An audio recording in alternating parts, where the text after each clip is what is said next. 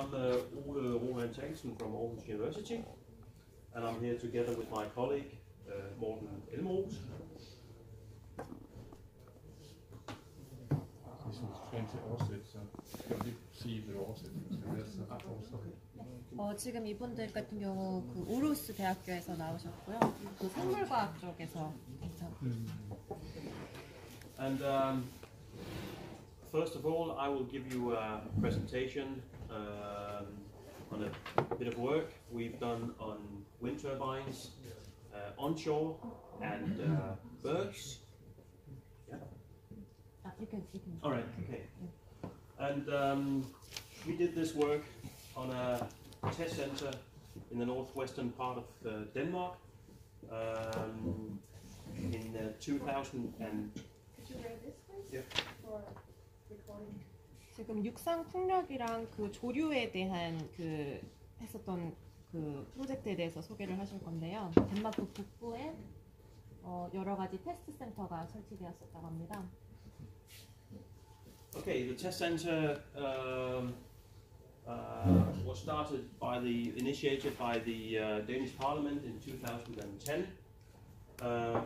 It consists of 7 test sites for large offshore wind turbines. 이 테스트 센터는 2010년 덴마크 의회에서 그 공공공사 액트라는 그 법을 이제 제정하면서 이제 시작이 되었는데요. 대규모 해상 풍력 단지를 위한 7개의 테스트 사이트가 설치되었습니다. And each wind turbine, can be up to a maximum height of 250 meters. Yeah. We don't need to stop every sentence, maybe just every slide. Okay.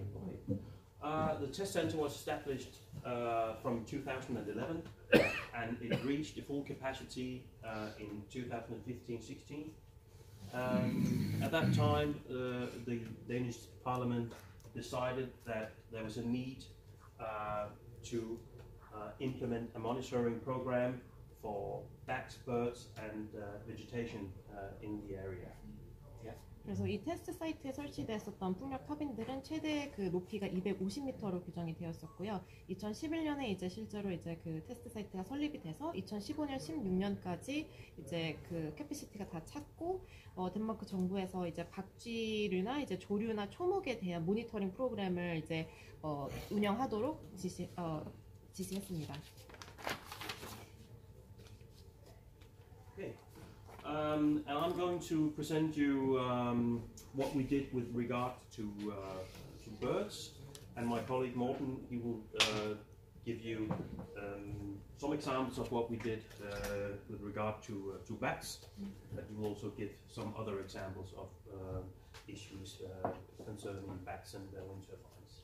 네, 그래서 이분 같은 경우에는 그 조류에 대해서 이제 말씀을 하실 거고, 그 동료분은 박쥐에 대해서 말씀하실 거고요. So our study consisted of 3 phases. We had a baseline study and 2 post-construction study periods, and we reported our final assessment of the potential impacts of the test center on birds and bats in 2017.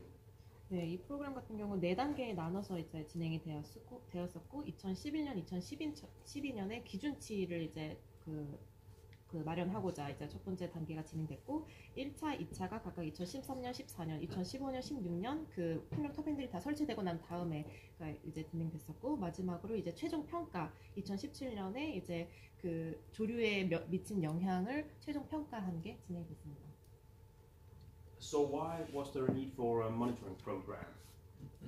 First of all, the test center is placed on an important migration route, and as you can see, we have the test center placed in the northwestern part of Jutland. We are around here today, and in autumn we have lots of birds coming in from northern Scandinavia, migrating through the northern part of Denmark, following the west coast onto other wintering areas in northwestern Europe.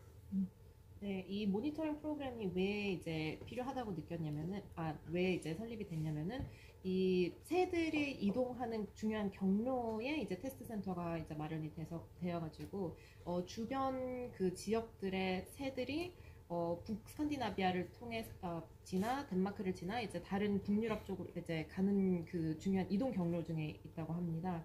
그래서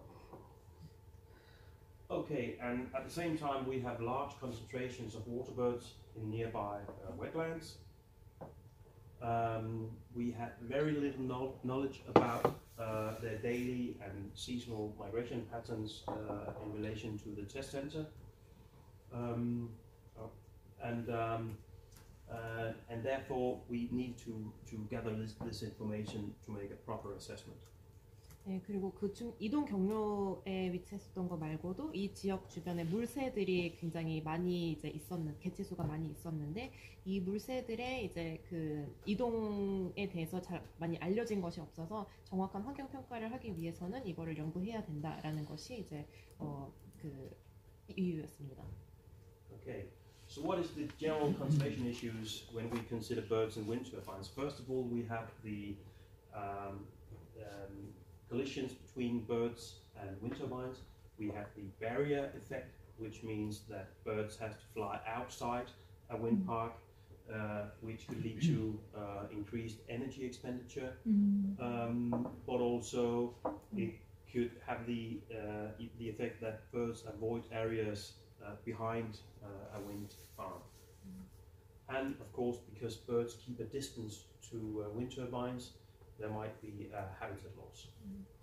네, 그래서 이 조류와 있어서 주요 이슈들이 뭐였냐면은 첫 번째로는 그 터빈에 직접적으로 충돌을 하는 것이었고, 두 번째는 이제 풍력 터빈들과 윈드팜들을 피해서 이제 이동을 하다 보니까 그 과정에서 에너지 소모가 좀 많이 이제 있다는 것이고, 서식지를 잃게 될 수 있다는 것도 있었습니다.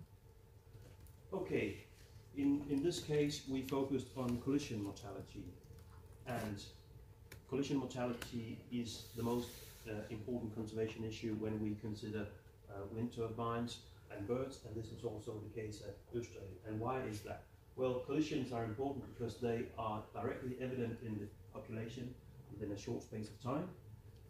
They are likely to bring about the highest levels of mortality, and as such they may reduce the number of individuals in the population, which at the end of the day may result in a decline in the overall population. 이 충돌로 인한 죽음이 가장 이제 그 주요 이슈인데요. 충돌이 중요한 이유는 이제 바로 이제 비교적 바로 파악이 가능하고, 가장 죽을 확률이 높은 그 방법이기도 하고, 개체수를 줄이기도 하고, 그러다 보면 전반적으로 그 새들의 수가 줄어들기 때문입니다. So what kind of information do we need to estimate the number of collisions for each of the species present in the study area? Well, we need to know about the flight activity, we need to know how many movements at risk of collision each species makes, and we need to know about how many flights of each species takes place in the wind park. 네, 이 충돌 그 횟수를 알기 위해 필요한 정보는 이제 그 각 종별 그 비행 활동인데요. 종별로 위험에 처하게 하는 그 충돌의 위험에 처하게 하는 이런 비행 활동이 어떻게 되는지, 그리고 그 윈드팜 내에 새들이 얼마나 이제 그 비행을 하는지를 알아야 합니다. And we also need to know the degree to which birds are able to avoid the wind park, both in the horizontal and in the vertical dimensions. 그리고 새들이 이제 그 윈드팜을 피해서 터빈들을 피해서 이제 이동하는 데 있어서 얼마나 이제 높게 혹은 얼마나 그 넓게 이제 피해 가는지도 정보 수집이 필요합니다. So I'll just give you an introduction to the method used. You can see here is the test center. We have 7 test sites for wind turbines. We established an observation post here in the center of the study area, and from this we made observations of birds present in the study area. 지금 그 흰색이 그 테스트 센터고요. 저기 까만색 그 십자가가 이제 관찰하는 그 지점입니다. 그래서 거기에서 이제 모든 액티비티들을 관찰하는 거죠. So we used these transect lines to record the migration intensity in the study area. 그리고 저 노란색 선은 이제 이동 경로와 이제 개체 수가 얼마나 이제 이동을 하는지를 파악하는데 사용되었습니다. And we used a laser range finder, which is a type of binocular where we can make 3D maps of migration routes of individual birds and flocks. And at the same time, we use it to measure flight altitudes of birds and flocks. 네, 방법으로는 이제 특수 망원경을 사용해가지고 이거는 3D 지도를 만드는데 지도를 만들 수 있도록 하는 망원경이고 이외에도 새들의 비행 고도를 측정할 수 있게 해줍니다. And we used all this information to calculate the risk of collision for each of the bird species present in the area. We used advanced mathematical models, mostly band, and we used the number of birds passing the wind turbines, their length of stay in the wind park, and their avoidance rates, and also the characteristics of the individual wind turbines, the number of wind turbines in operation, and then a number of other assumptions. 그래서 그 새들의 종별로 충돌 위험을 측정하기 위해서 다양한 이제 방법들이 사용이 됐는데 수학적 모델이 이제 활용이 되었고 그 실제로 그 풍력 터빈들을 지나가는 새들의 개수 혹은 그리고 이게 그 새들이 얼마나 그 윈드파크에 오래 체류를 하는지 얼마나 이거를 피해 가는 그 횟수는 얼마나 되는지 그 풍력 터빈의 뭐 크기와 규모, 뭐 개수 등 이제 다양한 요소들을 다 이제 취합했습니다. And then we obtained a number of collisions for each of the species. We must remember that this is a crude estimate, and therefore this should be interpreted with caution. 그 다음에 이제 종별로 충돌 횟수를 이제 측정을 했는데 이거는 정확한 개수라기보다는 이 정도 될 것이다라는 이제 그런 개수이고 그렇기 때문에 이제 해석을 하는데도 그 주의를 해야 합니다. Okay, to begin with, we selected a number of focal species, and these were all species of international responsibility. They were all listed at the EU Birds Directive Annex 1. For all species, regional special protection areas have been designated, which means that we have to maintain favorable conservation status for these species. 네, 주요 그 종은 국제적으로 보호되어야 한다고 이제 지정된 새들을 그 주요 그 대상으로 삼았고요. 이런 새들의 경우에는 이제 보호 구역마저도 이제 다 지정이 되어 있고, EU 차원에서도 이런 그 종에 대한 그 지정이 되어 있고, 그렇기 때문에 이 서식지라든지 이들이 계속 개체수를 유지할 수 있도록 하는 여러 가지 환경적인 요소들이 마련되어야 하는 새들 종입니다. And we also used the characteristics of these birds. We selected long-lived, slow reproductive species which are sensitive to external mortality. We selected large birds which are poor at maneuvering, and also species performing regular daily movements in the immediate area of the test center. And in addition, we selected species for which we knew very little about their movements in the study area. 네, 그 외에도 여러 가지 그 특징들이 그 주요 선택 요소가 되었는데요. 예를 들어 수명이 길지만 번식은 느린 그런 종들, 혹은 몸집이 굉장히 커서 그 이동하는 게 혹은 이제 거동이 조금 어려운 새들, 혹은 바로 가까운 그 지역들의 규칙적이고 매일매일 이제 비행 활동이 확인되는 개체들, 혹은 그 조사 환경 그 조사 지역 내에 있는 새들인데 그 새들의 이동이나 비행 활동에 대해서 잘 알려진 것이 없는 새들이 선정되었습니다. So these are the focal species. 그래서 이와 같은 새 종들이 선정이 되었고요. We have pink-footed goose, regular winter visitor in the area. Likewise, the tiger bean goose, winter visitor in the study area. And the hooper swan, which is also winter is from northern Scandinavia. 지금 위의 세 종 같은 경우에는 겨울철만 되면은 덴마크랑 그 지역을 찾는 새들이라고 합니다. And the white-tailed eagle, which is a rare breeding species in the area, and the common crane, which is both a winter visitor and a rare breeding bird in the study area. 네, 그 밑에 두 새들 같은 경우에는 굉장히 희귀종이라는 번식하는 종들 중에 희귀종이라는 것이고 왼쪽에는 희귀종이자 그 겨울마다 덴마크를 찾는 그 지역을 찾는 새입니다. So now I'll just give you a very short overview of our results. For the golden species, I'll show you a map of a migration pattern that we obtained, the flight altitudes, and then I'll show you the estimated number of collisions for each of the focal species, and I will show you the overall avoidance response of these large bodied bird species, and at the end I'll show you the potential impact for each of these populations, for each species at the local, regional, national, and international level. 네, 그래서 다음과 같은 그 결과들을 짧게 보여드릴 건데, 뭐 이동 패턴, 그 지도를 기반으로 한 이동 패턴이라든지, 뭐 그 비행 고도라든지, 예상 가능한 충돌 횟수, 뭐 그 새들의 뭐 피해가는 그 행동이나 그 종별로 이제 어떠한 영향을 받는지, 이게 지역적, 국가적 그리고 국제적인 차원에서 어떤 그 영향을 받는지를 이제 앞으로 보여드리겠습니다.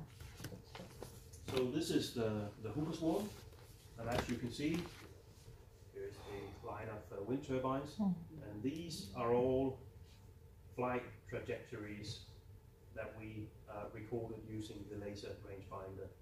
And these are all local movements, birds moving between different feeding areas around the test center.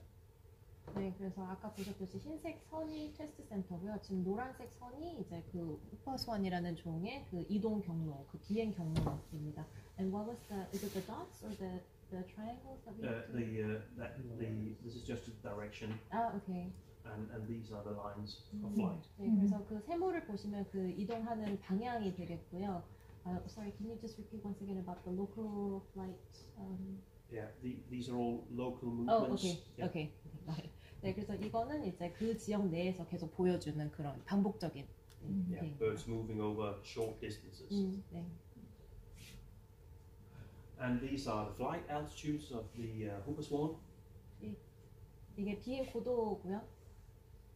And this is what we call the risk area. That is the area where a bird can be hit by the rotating blades of the wind turbine. 지금 파란색으로 표시한 부분이 이제 그 블레이드가 돌면서 새들과 충돌할 수 있는 위험이 있는 부분입니다. And as you can see, many of the birds were flying below the risk area. 그래서 실제로 보시면은 많은 새들이 그 위험 그 높이 밑에서 비행을 했다는 것을 확인할 수 있었고요. So 13.6% of the individuals and 18.3% of the flocks were at rotor height in this area, and that resulted in almost no collisions per year. 그래서 개개의 새들의 13.6%가 이제 그 회전 위험 요소 밑 그 고도, 그리고 그 단체로는 약 18.3%가 이제 그 밑에서 그 이동을 했기 때문에 실질적으로 충돌을 한 횟수는 0.1에서 0.2 정도 횟수로 굉장히 좀 낮았습니다. And this was a very general pattern for all large body species. 밑에서가 아니라 위에서 아니에요? 로터 하이트. 로터 하이트보다 밑으로. 지금 50% 이렇게 나오는데 13.6하고 18.3이 예요. 그러니까 로터스 구간이 13.6하고 18.3이라고. 그 밑에가 아니라. 그 밑에는 지금 40, 50% 정도 나오잖아요. 그 밑에가 네. 13.36이 아니라 아, 로터스 네네. 도는 데에서 13.6하고 18.3이라. 네, 그 반대로 제가 반대로 말씀드렸네요. 네. 그 구간 안에 지금 네. 한 게 13에서 예, 18점. 네. 아, 그 네, 구간 네, 안에. 네, 네, 그러네요. 네. 네, 제가 잘못 말씀드렸네요. 네. 실제로 그 위험 그 구역이 구간에서 이제 그 네. 비행을 했던 새들이 13.6, 이게 18.3. 네. 네. 네, 네. Now it's okay. Okay. And this is the analysis of the avoidance of all the large-bodied bird species present in the area. And this is the situation before the wind turbines were in place. 즉 이 표는 그 몸집이 큰 새들 종 중에 이제 피해가는 행동을 보였던 그런 행동을 분석한 거고요. And this is the distance between wind turbines. We have a wind turbine here, and we have a wind turbine here. So these are two turbines in the row of turbines. 그래서 지금 이 반원이 터빈이 있는 그 거리 그 터빈이고 그 사이가 이제 터빈이 없는 공간이라고 생각하시면 됩니다. And before the wind turbines were in place, birds had a very equal distribution between the virtual wind turbines. 그래서 실질적으로 터빈이 설치되기 전에는 새들이 전반적으로 이제 균등하게 다 이제 비행을 했었던 거를 확인할 수 있습니다. And once the turbines were in place, you can see that birds selected the area in between the turbines.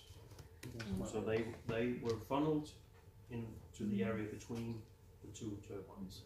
그래서 풍력 터빈이 설치되고 난 다음에는 이제 그 없는 사이로 새들이 날아갔다는 것을 볼 수 있습니다.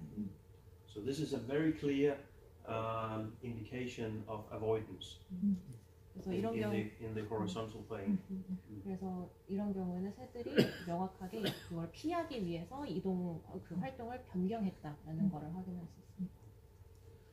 So the calculation of collision risk resulted in these number of expected collisions per species. For hooper swan, we had less than one collision per year. The pink-footed goose, between 10 and 23 collisions per year, and less than one collision per year for the rest of the species. This is a very numerous species with around 15,000 individuals present in the area.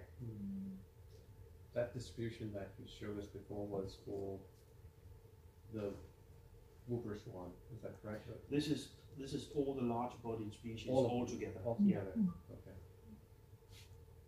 Did you go to the next?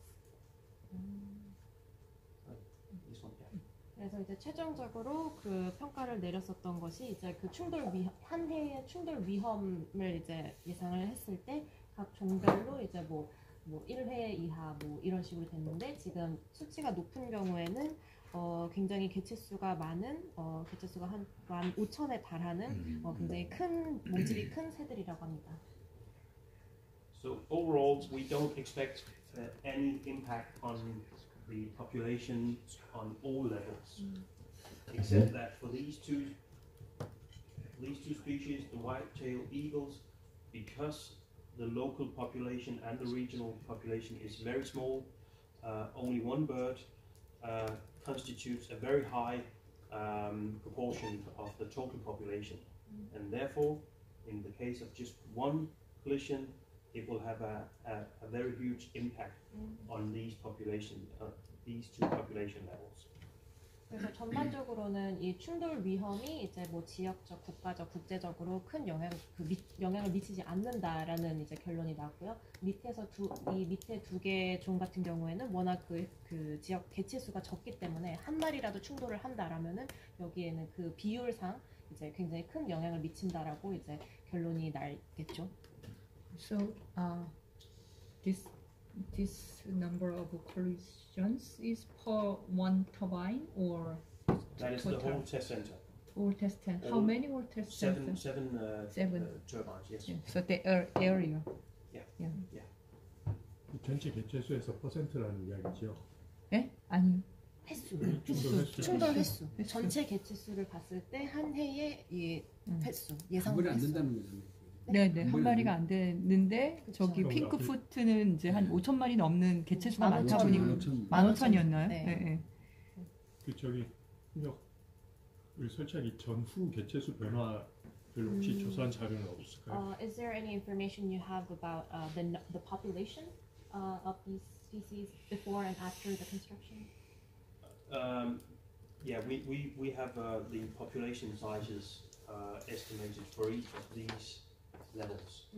The population impact. Local population is very small, whereas the international is the whole flyway population of each species. So in this case, the pink-footed goose, the whole flyway population, that is the international level, is around 60,000 individuals. Did the population change between? No, there wasn't any before change in and after? population. No, there wasn't any impact. 전후로는 이제 개체수에 큰 영향은 없었다고 합니다. 영향이 뭐 더 많이 생기고 더 없어지고 이런 건 저 없었다고. 논이라는 게 population impact니까 그 예, 개체수 변화를 얘기한 거예요. 조사한 결과 얘기한 아니 거. 개체수 변화 말고 population impact.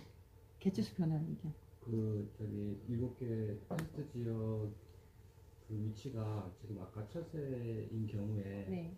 경유지인가요? 아니면은 거기 기착지인가요?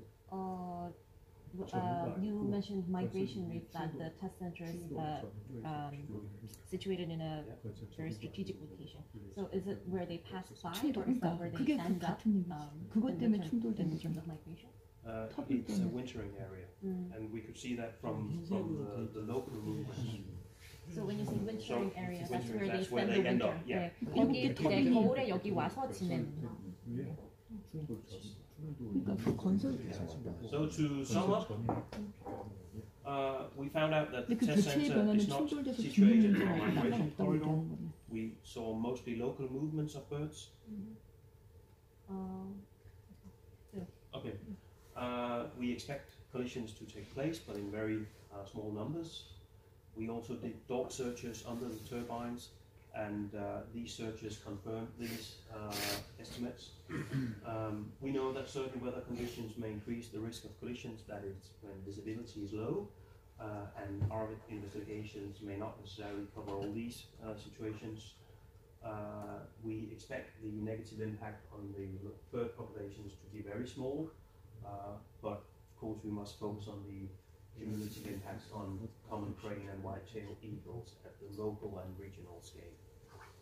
그래서 몇 가지 그 결론들을 말씀드리자면은 이 테스트 센터가 그 철새들의 뭐 이동 경유지는 아닌 걸로 이제 확인이 되었고, 대부분이 그 거기에 그 겨울을 보내러 오는 새들이 계속 지내는 그런 지역인 걸로 확인이 되었고, 충돌은 예상이 되지만 굉장히 그 횟수가 적은 것으로 확인이 되었고, 실제로 이제 그 개나 이런 동물들을 갖고서 이제 확인을 했을 때 터빈 주변을 이게 수치가 이제 상승한다는 것이 확인되었고요. 날씨 환경에 따라서 그 충돌의 위험이 더 높아질 수는 있지만 높아질 수도 있고, 이 조사는 모든 환경을 다 이제 커버를 한 것은 아니다라는 거가 있고, 하지만 전반적으로 이제 조류 개체에 대한 그 부정적인 영향은 굉장히 작을 것으로 예상이 된다는 게 결론이었습니다. 그 앞에 터빈 사이로 새가 지나가면서 회피 행동을 했다라고 했잖아요. 네. 그리고 이제 아까 그 조류 충돌 같은 경우에 핑크푸트 네. 같은 경우 충돌 횟수가 높았고, 네. 그러면 이제 상대적으로 그 개체 수가 많기 때문에 그런 정도의 충돌 같은 경우는 큰 위협이 아닐 수도 있다, 이렇게 판단이 되는 게 아니고, 그 충돌 횟수가 그렇게 높다고 하는 것 자체가 평가로서 보면 풍력 발전이 있어가지고 그쪽 지역의 조류한테 위협이 되거나 영향을 주고 있다라고 이렇게 바로 판단할 수 있는 거 아닌가요? So he says that when you conclude that the negative impact on bird populations, especially for collisions, is very little, or probably very small, he would like to ask that. But when you look at the actual figures of probability of collisions for the pink footed goose, it was 10 to 23 instances. 23. Yeah, 10 to 23 instances. Yeah. So wouldn't it be more factually correct to say that there is actually a negative impact on these birds by having those wind Collisions, turbines? yes. Yeah. No, there's no negative impact. Mhm. This is a population of 15,000 individuals Mhm. each year. Up to 6,000 birds are shot in Denmark. 전체 개체수로 봤을 때 이제 15,000개, 15,000 그 새가 있고, 그거를 이제 비교를 하자면은 매해 덴마크에서 사냥되는 새 개수가 이제 6,000마리 정도 된대요. 그래서 그런 식으로 이제 비교를 했을 때 한 해에 10회에서 23회 정도 충돌을 할 수 있다는 위험이라는 거는 이제 큰 위험 요소로는 보기 힘들다. 그러니까 그게 이제 약간 해석의 문제일 것 같은데. 아, 네네. 그러니까 예를 들어 가지고 I think in the interest of time, we need to stop the questions for this presentation.